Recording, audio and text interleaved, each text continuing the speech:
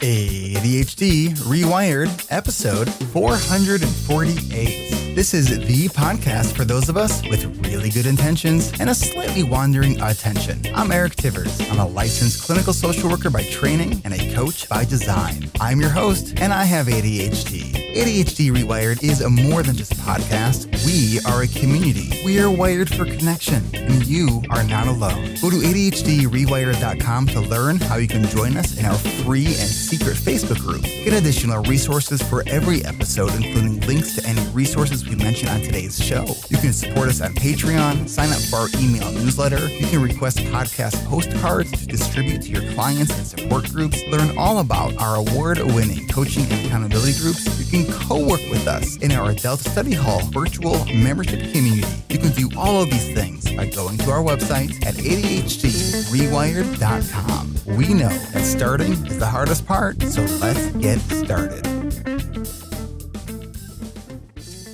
Welcome back to another episode of ADHD reWired. Today's guest is Laura Key. Laura is the longtime editor and content creator, hosts the ADHD Aha podcast, and is the editorial director at Understood, a resource for millions of people with learning and thinking differences like ADHD and dyslexia. Laura co-leads the Understood podcast network and spearheaded the creation of the medium publication 4By. She has 2 kids who keep her busy when she's not working and sometimes when she is working.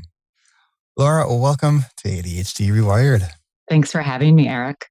So it's you were just telling me right before I hit record that you are much more comfortable when you're on the other side of the mic being the interviewer. Oh, yeah. I much prefer to talk with people about their experiences. And it might be because I have a background in journalism. I went to journalism school and also just, I'm not always super comfortable talking about myself. So we'll see where this goes, Eric. Good luck to you. All right. Well, thank you. Thank you. Okay. So let's first talk about your ADHD story. Let's do it. When did you learn that you had ADHD? So I got diagnosed with ADHD when I was 30. I'm 40 now, so that was 10 years ago. But my ADHD diagnosis came about 2 years after a different diagnosis that I received, which was for anxiety disorder. It was a really interesting journey for me. I had started to go to therapy in my mid-20s, and my therapist was kind of hinting at the fact that, I think that we may want to consider getting you on some anti-anxiety medication.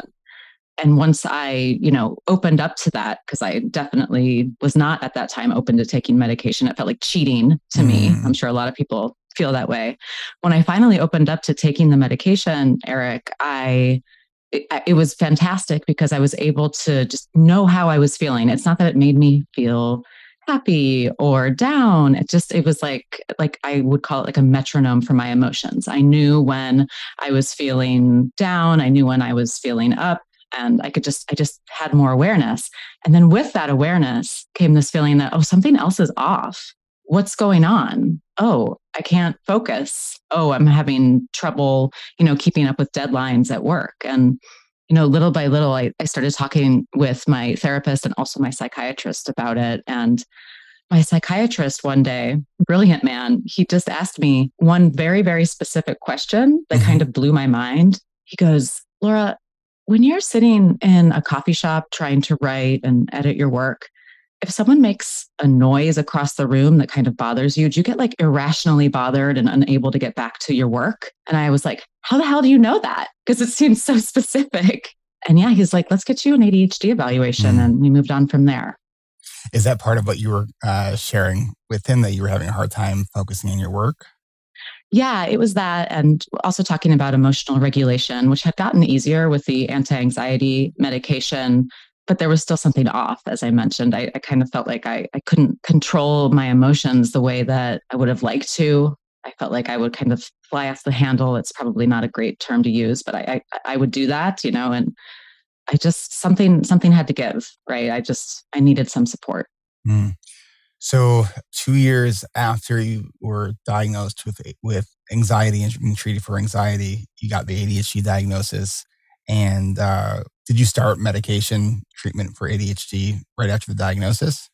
I avoided it for a while for the same reason. I was like, I can't be on two medications. How about, what a cheater I would be, right? Like, how dare I let myself have tools to help me, You just need to try function. harder, right? Yeah, exactly. I could just work harder. I'm just being lazy. I'll just exercise more, and I'll try better diet, and I'll sleep more. And all of those things are great, but it wasn't enough. And eventually we tried non-stimulant medication, and I wanted to start like that. And then eventually moved into taking a stimulant medication at a low dose. And it was just night and day. The fact, like the ability How would you that describe that first time on a stimulant medication for you? It's so interesting because somebody asked me once, what does it feel like to take ADHD medication? And my response was, it doesn't feel like anything. I can feel it when I'm not taking it. So the feeling was the difference, right? The feeling that it's not like I have superpowers. I don't want people to think that like you take ADHD medication and you can conquer the world. It's just like, oh, I know what I need to do during the next hour. I take my ADHD meds and I can actually wash the dish after I use it. Yeah, exactly. That's really it. It was the case for me for both medications. Like the feeling that I didn't really feel anything. I didn't feel high. I didn't feel low. I just felt like regulated. That to me told me that this was the right medication at the right dose. And you said it helped you feel regulated. It was also helping you with your emotional regulation? Yeah, it definitely was. It's not that I felt calmer. It's just that I was able to take a beat. I could pump the brakes. And it's interesting, Eric, because I'm just realizing this now. I think I've kind of always been like, I've been like very well emotionally regulated in really hard situations, like situations that I'm prepared for my whole life, medication or not. Just like, okay, this is going to be a really emotional moment. There's an illness or there's a hard thing going on in a relationship. But it was just the things that I couldn't anticipate that, again, kind of would like set me off. And it's those things that I didn't have a moment to pause and think about something before reacting. And that's where the ADHD medication came in and helped. How much of that do you think is around sort of that like mental flexibility that so many people with ADHD can struggle with? Is that ability to sort of shift our perspective or shift what was about to happen? I don't know. I've never thought about it that way. I guess I always thought of myself as a flexible person. I'm struggling with this one, Eric. Sorry. That's okay. Could you phrase the question in a different way? Because I guess what I was picking up on is when you were saying that there is like when you were taking the medication. There's the medication wearing off right now. We should probably tell the listeners that right before we started recording, we're both like, I think our meds are actually wearing off right now, so this should be interesting. And I'm planning on leaving all of this in, by the way, because this is fine. ADHD, right? And if everybody could see me right now, they would see that I have to do interviews, whether I'm the interviewee or the interviewer, standing up, and I'm just like swaying my body. I literally think better on my feet. So, and that's great. That's good. You're doing things that you've learned that work for you. Mm-hmm. So we were talking about emotional self-regulation and mental flexibility as sort of a part of that. And you were saying that you thought of yourself as someone who is flexible, but then when you were saying that it was flexibility when it was something that is it like that you can control, or it was hard to be flexible, like, is it actually then flexibility? No, the word control, I think, is really important there. Perfectionism is a big part of my story as well. I think my symptoms went unnoticed for so long because I pushed myself so hard and I was such a perfectionist, and I would stay up all night doing my homework rather than risk in quotes, getting a B+ or an A-. And it was like to the point of almost burning out, right? So that inability to control perception of oneself, that inability to control those kinds of things that are in fact out of your control kind of drive me nuts, for lack of a better term.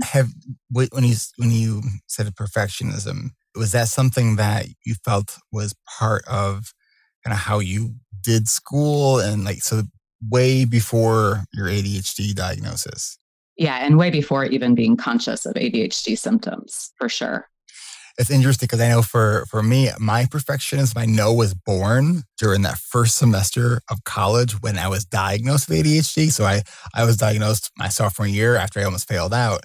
And once I started taking medication and I was like, oh, I can learn. I can do this stuff, right? Mm-hmm. And then for the first time in my life, I got good grades, and then I was expecting myself to do it again, and that's where the perfectionism was born.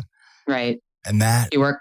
Yeah. It is. Perfectionism is not like when I hear people say that like perfectionism as a strength trait, I was like, No, it is no, one of the most joy-robbing forms of neurosis that there is.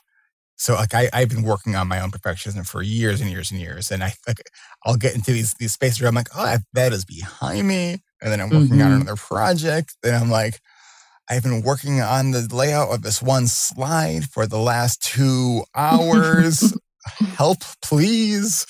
Yeah, I totally get it. It's like you create these more difficult expectations for yourself as you go. And like this version of yourself becomes more and more attainable. And it's interesting. I was interviewing someone on for my show the other day, and he kept referring to himself as an underachiever. And then in the next breath, he would say, but I always want to do more. I always want to do better. And I pointed out to him, I'm like, those two statements seem really at odds. Like, don't you? And I really related to that moment. And he was like, oh yeah, you're right. I'm like, I don't think underachievers are sitting around thinking about how they can be better all the time. They call themselves lazy.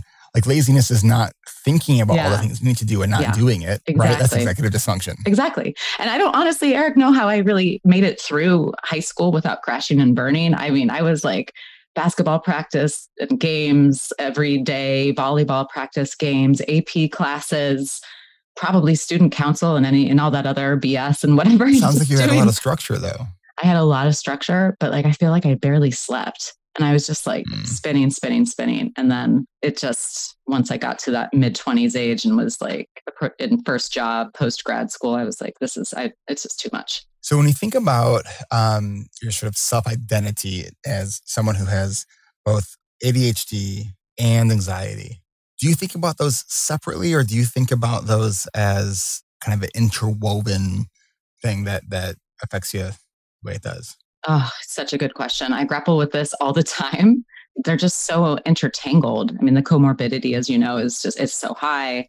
And for me in particular, like that entanglement is part of my ADHD story, because it was this chicken and egg. Like, am I anxious because I can't focus, or can I not focus because I'm anxious? What's happening here? And it's still really hard for me to tell the difference. Have there been any things that you have been able to identify to sort of distinguish between? Oh, let me think. To distinguish between ADHD and anxiety and the symptoms that come with it. Yeah, and I guess, and more specifically too, like what you do about that. Yeah. I think as my awareness of my ADHD traits and symptoms and difficulties grows, it's easier for me. I think it's easier for me to spot the ADHD stuff, quote unquote, than the anxiety stuff. I'll notice when, like right now I'm starting to like drift off, right? And I'm like, that's definitely my ADHD thing. The anxiety stuff, it kind of feels like a little mini motor all the time, like this kind of rumination thing. I don't know. What do you like? Can you help me understand this? Because I've been struggling with this for a long time. Like, what's the difference? I have issues around anxiety that sort of wax and wane throughout the year. And I have my entire life. And there's definitely times where the anxiety is sort of external pressure based. And there's definitely times where I don't know there's no actual pressure, but I am feeling profoundly anxious right now, like that just uneasy feeling in your gut. And so a couple things that I've identified for myself anyways is if I am not exercising or not exercising enough, one of the things I actually discovered just in the last year was like I cannot have a second cup of anything caffeinated if I did not exercise. Like if I exercise, I can be okay with that because it sort of like burns it for me. But if I had a second cup of coffee, or I had I'm like, I want to move for a chai tea today after on the way to work, like that, I will be sitting at my desk just feeling like a nervous wreck, right? And so I did discover that I did definitely have that seasonal affective disorder, and so anxiety and depression kind of go hand in hand with that. Right. So yeah, I mean it's gone through different periods. I remember when I was in college, after I was diagnosed with ADHD and was taking medication, I was also getting a lot of anxiety, and so I was prescribed some anxiety medication. And I like just very vividly remember like, oh, this totally helps the anxiety. Because now I just don't really give a shit about anything.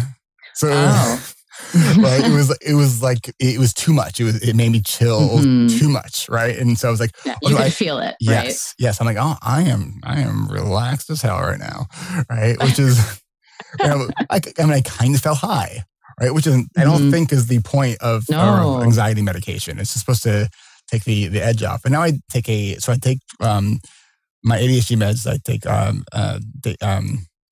the meds are wearing off and I can't think of the med. My Deus. And then I take Wellbutrin on that for a couple of years. And I have a PRN, sort of an as needed, a medication that I always forget the name of. I'm looking in my drawer.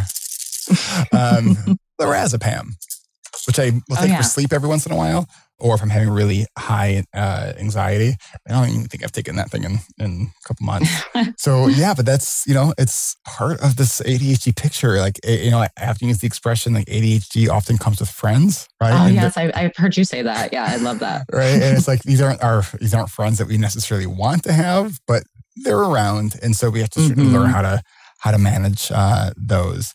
So what I want to actually do right now is take a really quick break and we will come right back. And I want to hear some of the stories that you've heard when you've been interviewing the guests on your podcast that had that ADHD aha. So we will be right back. Support for ADHD Rewired comes from ARC. ARC is ADHD Rewired Coaching. Learn more at coachingrewired.com. Every season, our members learn and experiment with different tools and methods that work with their ADHD. They become more aware of where they're really spending their time. They learn how to create actionable to-do lists that reflect their intentions and more. Well, our fall season of coaching and accountability groups are now full, which means we are opening up our interest list for our winter season. So go to coachingrewired.com to get your name added to our interest list. Because there, you'll be able to get notified when our first registration event for our next season of coaching groups will be.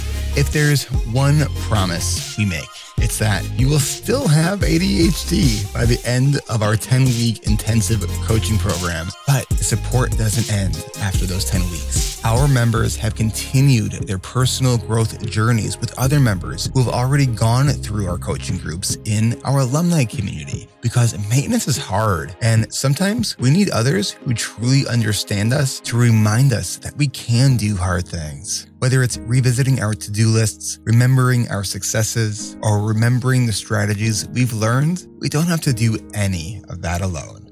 Find out more and get your name added to our winter interest list to join us for our winter season of coaching and accountability groups starting in January of 2023 by going to coachingrewired.com. Once you've added your name, we'll let you know when our kickoff registration event will be. Come grow with us and kick off your new year and make it your best year yet.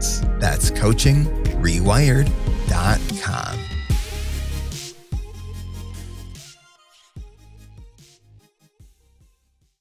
Support for ADHD Rewired comes from our patrons over at ADHDrewired.com/Patreon. If you love what you hear on this podcast every week and you find value in this show, consider becoming a patron where you can also find some extra perks. We have perks of $5, $10, and $25 a month, all of which include ad-free episodes of this show. At the highest level, at $25 a month, you could join me for our monthly coaching call. Usually our monthly coaching calls are every fourth Tuesday of the month at 1 p.m. Pacific, 4 p.m. Eastern. But this month only, in September, we are moving it to Thursday, September 29th, at the same time at 1 p.m. Pacific, 4 Eastern. Then, after this month, we'll go back to our regular monthly call time, which means our October monthly coaching call will be on Tuesday, October 25th. Maybe you're thinking ahead about ADHD Awareness Month for October. A great way to do that is to become a patron. Consider becoming a patron to support our work if you learn something new every week. Thank you to all of our patrons who give over at ADHDrewired.com/Patreon. We so genuinely appreciate all of your support. Become a patron today. Go to ADHDrewired.com/Patreon. And thanks.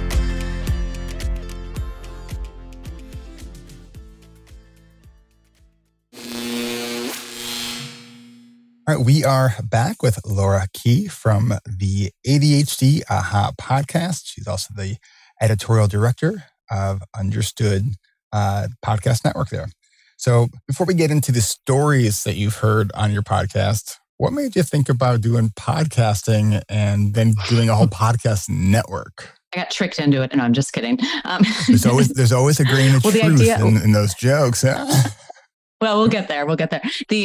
So we had launched a podcast a few years ago at Understood called In It, which it continues to be a podcast for parents of kids who learn and think differently. So it's a parenting show, and it's seen a lot of success. It's a wonderful show. Recommend folks, especially parents of kids with ADHD, who maybe your listeners, check it out. But, following that, we realized there are so many other kind of stages in people's journeys or different types of people we can talk to through podcasts. We provide so much information on our website, but it's really hard to bring emotion through written content and sometimes even through pre-recorded video content, right? There's nothing like sharing personal stories to help people change their attitudes about things. At least that's how I feel. And we put together a pitch and we said, we want to launch a whole network and we want to see where it goes. And one of those shows in our network is ADHD Aha, which I host. The idea wasn't originally for me to host. It was just, I was part of the brainstorming process. And we have some amazing folks on our team who, I think what happened, Eric, was I was telling them about my own aha moment. And so an aha moment, as we define it, is that moment when it finally clicks that you have ADHD, or sometimes it comes post-diagnosis, like you realize, oh, ADHD is really real. Like you maybe were like kind of sweeping it under the rug a little bit. Now you're, I'm going to pay attention to this. And my aha moment fell into that latter category when I was a few years after my diagnosis, so in my early 30s. I went back to my parents' house in Ohio and I used to journal all the time. And I found my boxes of journals and I was like, oh, this will be a fun little trip down memory lane, or a terrifying one. And I opened up these journals from as early as when I was 13. And it was almost creepy, Eric. I had scribbled all over the pages the word focus and bubble letters and little letters and big, like all over, page after page. So I was trying to focus on my thoughts and write because I always wanted to be a writer. And I couldn't focus, and I was writing the word focus. I had no awareness of ADHD symptoms. But the discovery of those journals post-diagnosis was like, oh shit, this has been affecting me my whole life. And I just haven't really paid attention to it. So in sharing that story with some team members, I think it was somebody else who came up with the term ADHD Aha. And that's what we do. We explore aha moments with folks. So what have been some of the most impactful ahas that you've heard as a host? They're all so impactful in different ways, as you know. I mean, this is what you do as well. And I'm sure each guest resonates with you on a different level. But, well, it's interesting. We approach each episode through the lens of a symptom because we talk with all different kinds of people. We talk with parents, we talk with individuals, men, women, people from different parts of the country, people with different backgrounds. But the thing that I feel like really draws listeners in is the connection to the symptom. Like if you see an episode called like ADHD and boredom and you're like, oh, I have ADHD and I'm really bored all the time. I don't care if this person doesn't sound like me or isn't from where I'm from. I'm going to find something useful in this story. And so like, that's kind of the entry point to all the episodes. And I mean, there was one on recently with a woman named Kai. Kai is a comedian. And when I pre-interviewed her, she was like, I just always thought I just had a bad personality. And I'm talking with her. I'm like, you're hilarious. What are you talking about? We get into the show and she's just cracking me up the whole time. And we played an impromptu game show where I went through all these different scenarios where like, if you're talking with like basically an ADHD symptom and how that could make you a bad friend. It was kind of like reverse psychology. It was really bad actually in hindsight, but she was able to like take these stories about like procrastinating and cutting people off and interrupting, and like through that kind of cathartic laughter about symptoms and how they can make people maybe feel certain things about you. We came to this like really beautiful moment of like, your personality is amazing. You don't have a bad personality. You're struggling with executive function. And I'm not an expert. Like I don't diagnose anybody, but just people just come to it on their own a lot of times through the show, which has been really cool. I always love those moments when I'm interviewing someone and the response to a question is, I never thought about it that way before. Or like, I love that when you can see the wheels sort of spinning and just giving that new perspective or a different perspective that just helps clarify. I think this week we came out with the 440th episode. And so sometimes when I'm doing the Congratulations. Thank you. Sometimes when I'm doing pre-interviews, when I talk to people, they're like, oh, I'm sure you've already had stuff on this in the podcast. I'm like, yes, and nobody has told it quite the way you are. Because, we can have the same topic discussed hundreds of times, but it's a little bit of a different flavor each time. Yeah. And one flavor might not resonate as much as another flavor. And so I think that even if we are repeating some of the same ideas, everyone has their own story. And I think that's one of the most powerful things about sort of long form content that we can do in podcasting is, it's through story that we see ourselves in others.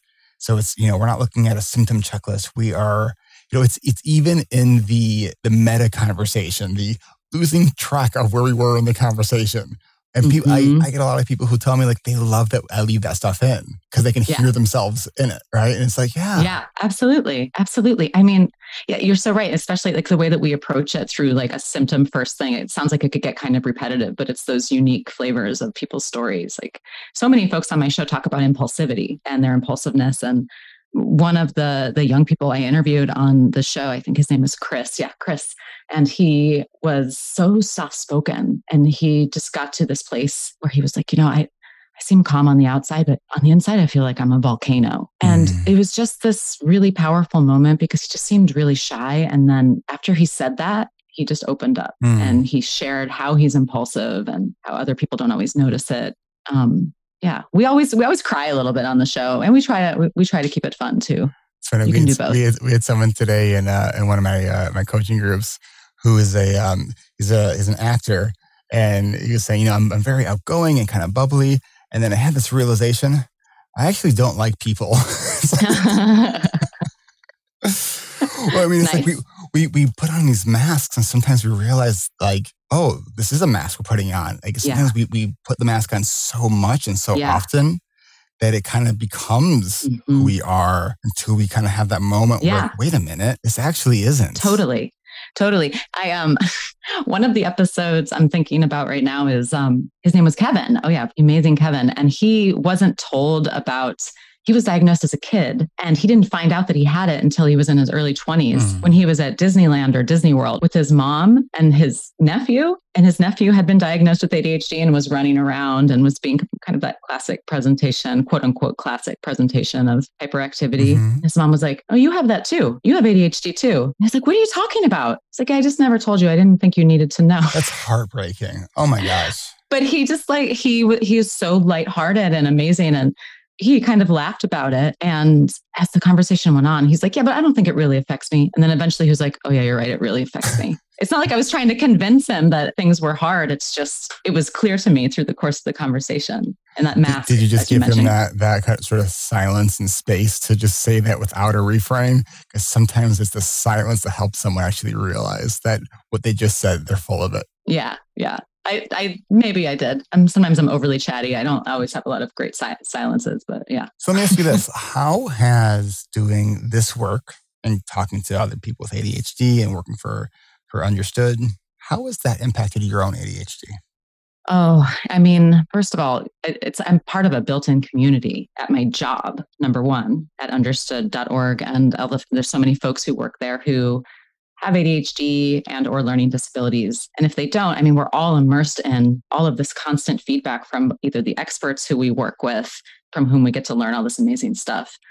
But most importantly, perhaps, is like the community feedback that we get. And that's what I get also from the show. And it just makes me feel, if I'm really honest, I don't think I never really intended or wanted to be a representative of ADHD. It wasn't like in the plans for me. And so I was hesitant to even host the show. And I maybe even a little bit embarrassed, like I'm going to be sharing a lot of stuff about myself, right?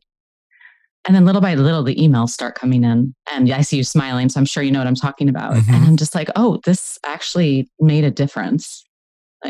This helped people to hear the story. And I know that sounds cheesy, but it really, I mean, it's probably the reason that I keep doing it. It's the reason I keep doing it. Been, coming up on almost 8 years of doing this podcast. I remember very, very early on, because I had a clinical therapy practice, and even on my website, it was very it was more of a you had to read between the lines on some of the stuff that I had to be able to gather that I had ADHD. And so when I did the podcast, I was like, oh man, I'm like really putting myself out there, right? Mm-hmm. And I remember getting an email from someone, maybe episode 7, 8, something like that.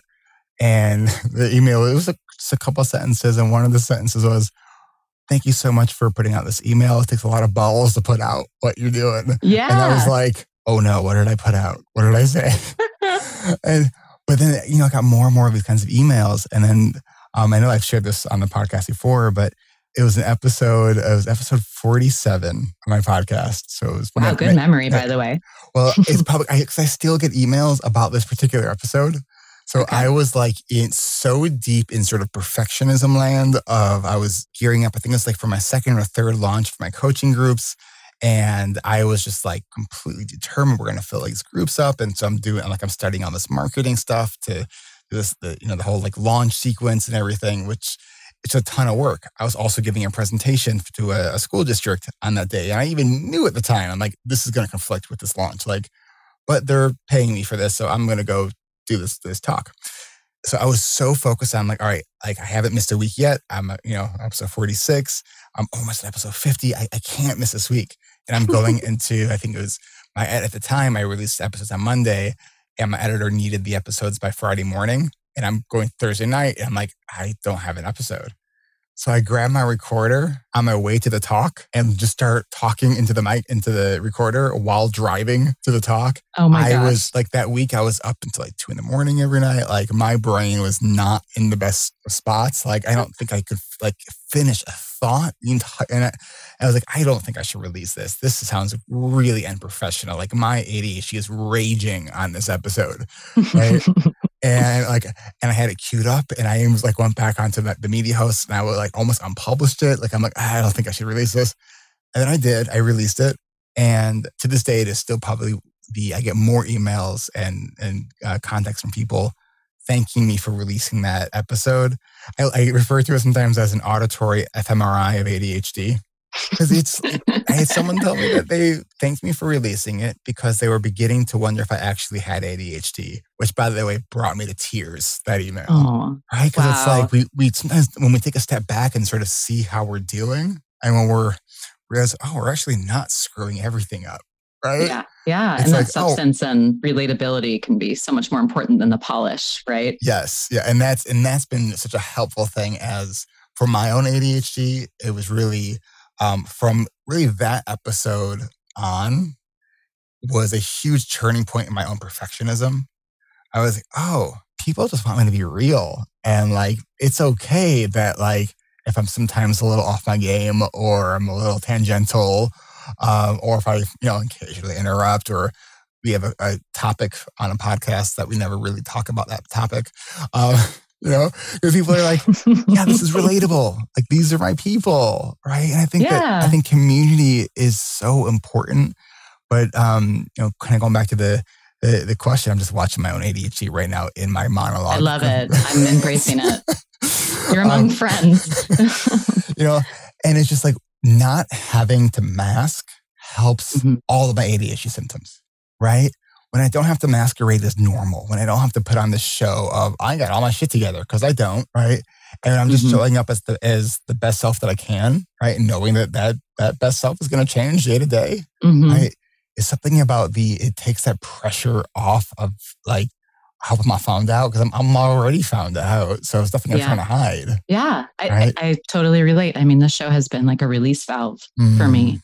I mean, it adds a certain amount of stress, like with like scheduling and whatnot, but like the act of doing it, except for the first few episodes, and I was like about to pee my pants. Well, those first few are supposed to be awful, right? I mean, yeah, they turned out well because we have an amazing producer, and but yeah, I mean, but now I really, really look forward to going into an interview. And one of my favorite things to say to people before we go in, I'm just like, you don't have to prepare anything. Just show up. Yeah, I got you. Yeah. We're going to have fun, which is kind of what you do. Yeah, exactly. Every once in a while, I think I was telling you this during the pre-interview, every once in a while, I'll get people who will email me like, can you send me the questions Like, that's cute. Wait, but Eric, I think I might have done that too because I was so nervous. Actually, as I was setting that up, that actually was crossing my mind. No, you should. But look, that's my perfectionism anxiety. Like, I would never, it's because me, I'm not worried about you. I'm worried about how I'd be perceived, right? But like for my own show, I'd be like, you don't need the questions. I'm so glad you brought that up because I was actually really surprised that you sent me an email asking me for questions. I didn't know what you wanted. I don't know. I just want to put, my best foot forward, Eric, and trying to represent my brand well, not my personal brand, my organization well, Absolutely. I'm glad that's out in the open though, because that needed to be stated. That was like, see, you were asking before, what's anxiety versus ADHD? That was my anxiety. Right. So there, I spotted one. We finally came back to it. That makes sense. Mm-hmm. I think this is actually a really good point for us to take one more quick break. When we come back, I want to talk a little bit about some of your other roles as one being a parent. We will be right back. Support for ADHD reWired comes from Adult Study Hall at adultstudyhall.com, the virtual co-working community and body doubling community where people with ADHD are working together to get things done. From our weekly guided sessions, also known as Adult Study Hall Plus or ASH Plus, to our 24/7 drop-in room, there are plenty of ways that you can utilize the power of real-time accountability to get your to-dos from do to done. It's only $19.99 a month, and it is free for the first week to try. Go to adultstudyhall.com to learn more about our ASH Plus sessions and everything else that we are offering in Adult Study Hall. Come work with us at adultstudyhall.com. If you enjoyed this podcast and want to stay up to date with our show notes and weekly episodes, then make sure you subscribe to ADHD Rewired by either going to adhdrewired.com/podcast or by hitting the subscribe or follow button in your favorite podcast player. And if you love this show, don't forget to leave us a rating and review on Apple Podcasts or your favorite podcast player if that app allows. If you are one of those probably many, many people who keep thinking and meaning to leave a review, would you please do it? It's really helpful for us. Then be sure to check out our other shows on the ADHD Rewired Podcast Network by going to adhdrewired.com/podcast network. We have Hacking Your ADHD with Will Curb, ADHD Essentials with Brendan Mahan, and ADHD Diversified with MJ Siemens. And coming soon, coaches Kristen Martz and Coach Kat Hoyer, they are both going to be starting a podcast in the months to come. You will have more information about that as it develops. You can also join me and the rest of the ADHD Rewired team for our monthly live Q&A every second Tuesday of the month at 10:30 a.m. Pacific, 1:30 p.m. Eastern. The best way to join us is by going to adhdrewired.com/events to register for our monthly live Q&A so you can interact with us and have a chance to ask your questions live. Find this podcast and all of our shows by going to adhdrewired.com and clicking on the podcast tab at the top of the page. And if you want to join our monthly Q&As, click on the events tab at the top of the page so you can join us every month. That's adhdrewired.com. And thanks for listening.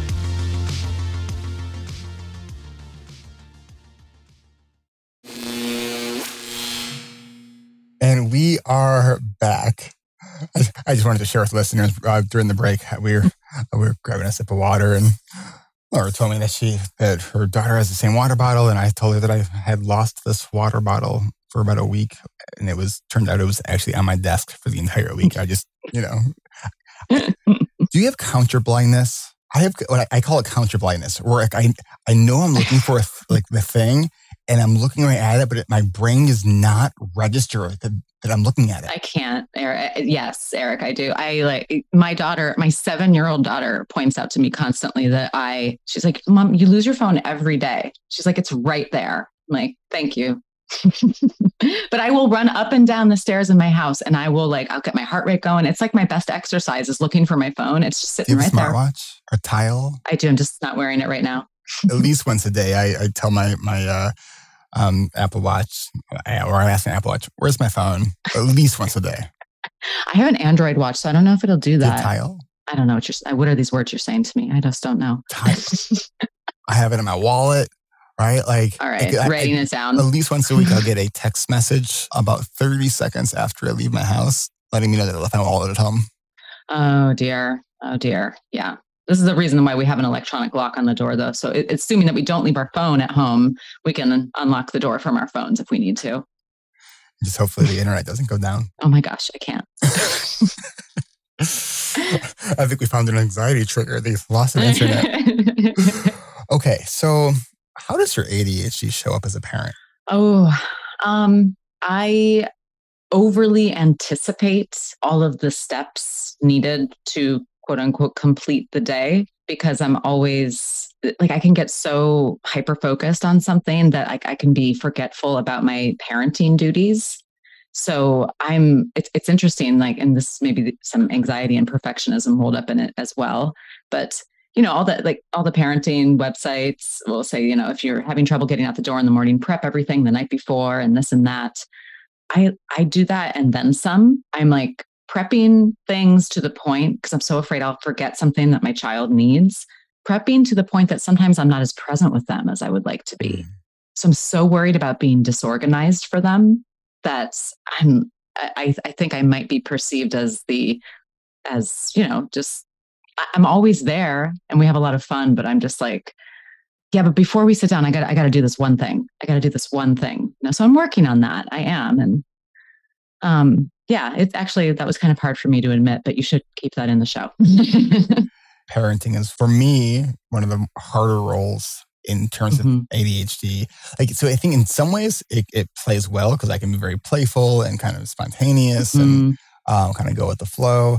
But on the other hand, where it, for me, because my son, who's been on the podcast before, who is is highly gifted with ADHD and autism, like his verbal just rate is so fast, and like his ideas, he keeps moving on, and I need a little bit of time to process what he's saying, and so it's like I get overwhelmed. And he's a major homebody, and I'm also like kind of a homebody, but I also want to get him out to do more things. And so if I have a hard time transitioning anyways, and he's resistant to going out to do stuff, like, it's just like, oh, okay, well, we can stay in. Right. And stuff like his birthday is next weekend.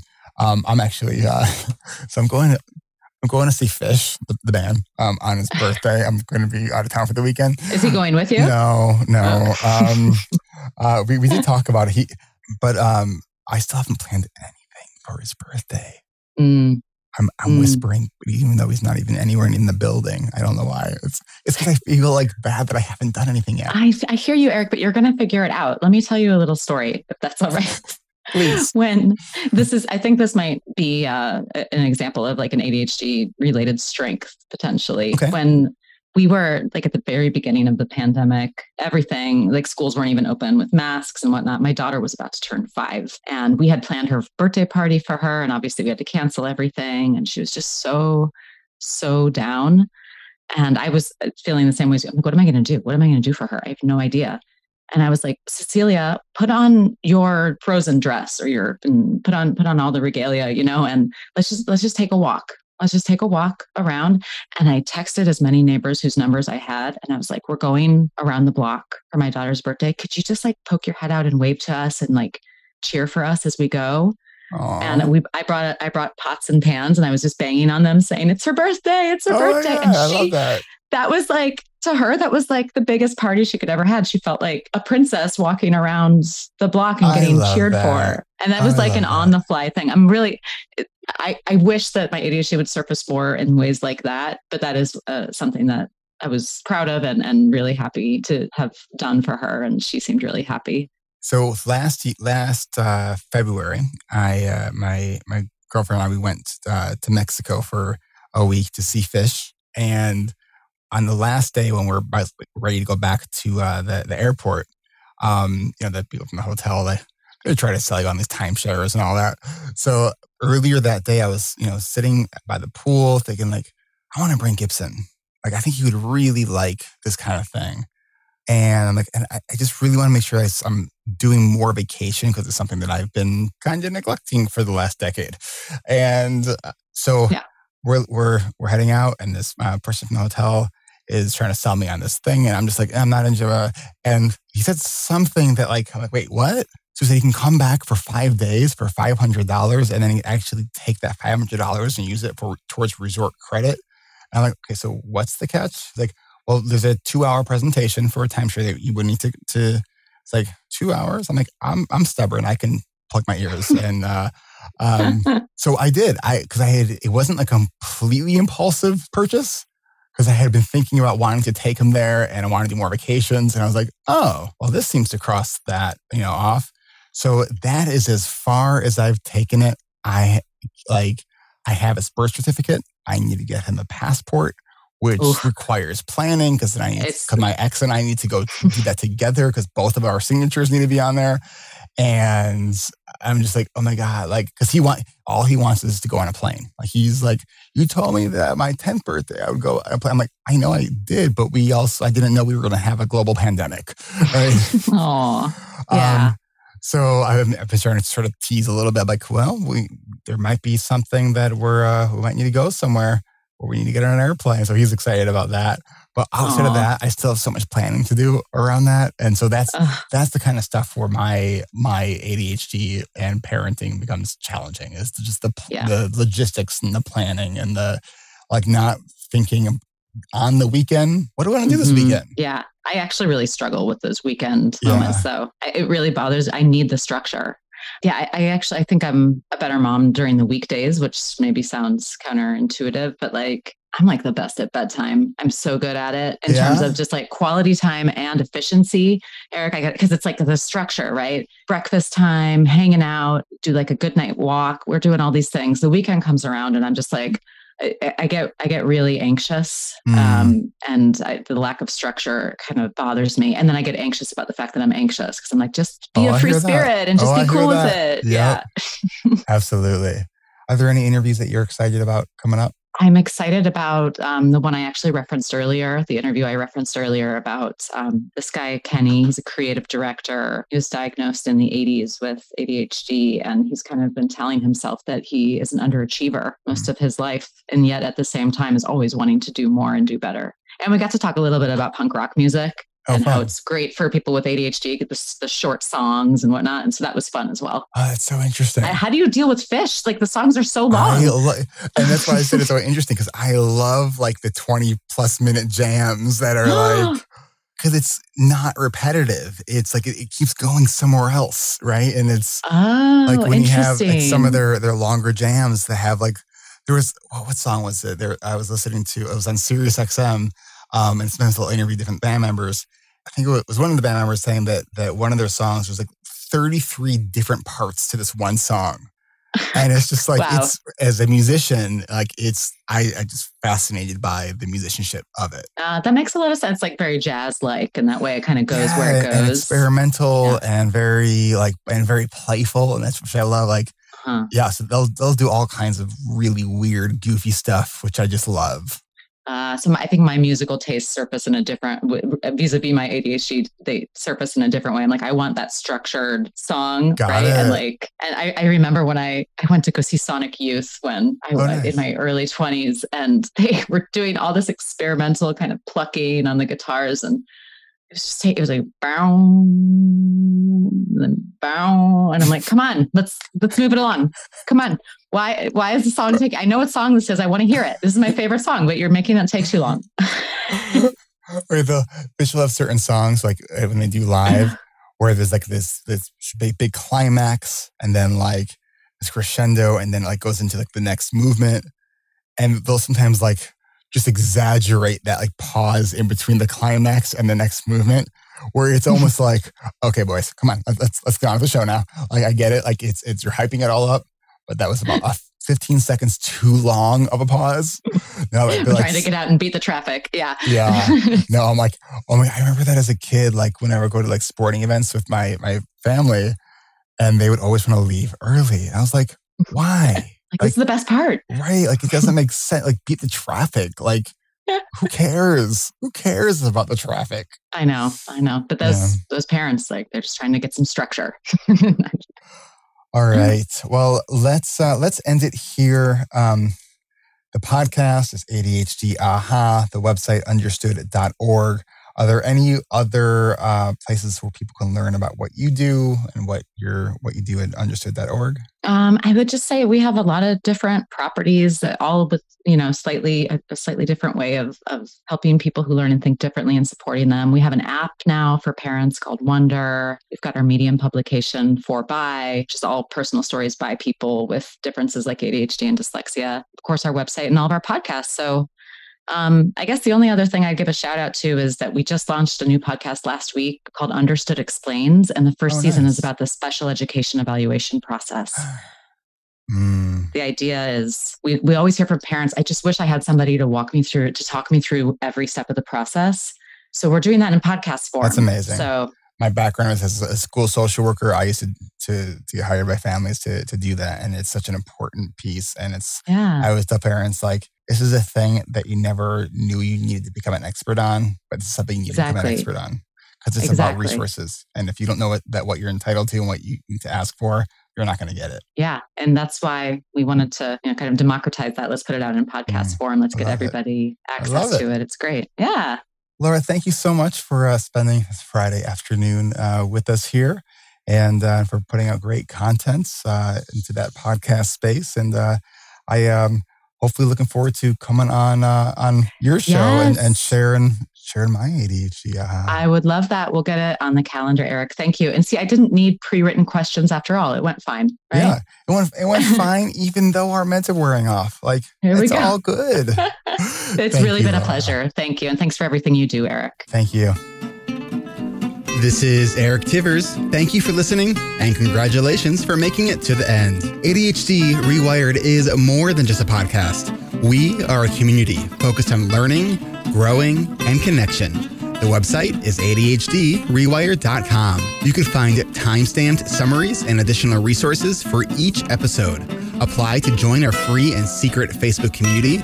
Learn more about our award-winning intensive online video-based coaching and accountability groups. Join the Adult Study Hall virtual co-working membership community. Find all the other podcasts on the ADHD reWired podcast network. Sign up for my email newsletter to get exclusive content that you won't hear anywhere else. And use the search tool to find episodes on specific topics. You can do all of this at ADHDrewired.com. While you're there, click on the Patreon button. If you are a regular listener, consider making a monthly contribution by becoming a patron. If you are able to financially support my work, it would mean a lot. This show is free to you, the listener, but it's not free to produce. Plus, patrons get cool perks like ad-free episodes and access to recordings of coaching calls, and $25 a month patrons can join me once a month for a group coaching call. You can follow me on Twitter at Eric Tivers. You can like our Facebook page at facebook.com/ADHD reWired. If you're a coach, therapist, or related professional, connect with me on LinkedIn at linkedin.com/Eric Tivers. Subscribe to ADHD reWired on YouTube to see selective interviews and other videos I've made. Podcasts change lives. You can make a difference in someone's life by spreading the word about this podcast. Mention it in your online communities on Facebook, Twitter, Reddit, or wherever you hang out online. And be sure to share it with your friends, family, your therapists, your coaches, doctors, siblings, parents.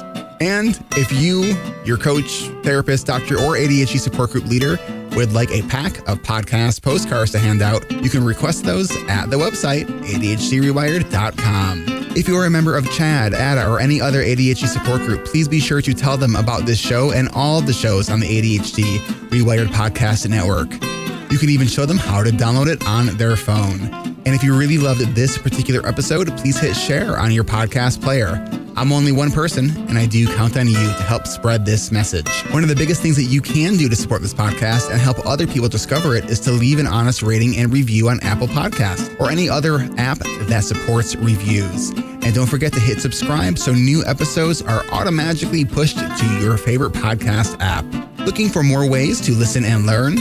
Get a free audiobook and a 30-day free trial at Audible by going to audibletrial.com/ADHD reWired. Here is my list of must-listen-to audiobooks updated July 2021. Nonviolent Communication by Marshall Rosenberg. Attached by Amir Levin and Rachel Heller. Atomic Habits by James Clear, The 5 Dysfunctions of a Team by Patrick Lencioni, Crucial Conversations by Carrie Patterson, The Coaching Habit by Michael Stainer, The Body Keeps Score by Bessel van der Kolk, Rest by Alex Sujong Kim Pang, The 5-Second Rule by Mel Robbins, Make It Stick, The Science of Successful Learning by Peter Brown, The Productivity Project by Chris Bailey, Meditation for Fidgety Skeptics by Dan Harris, Change Your Questions, Change Your Life by Marilee G. Adams. I always recommend to my coaches and admin that they read that book.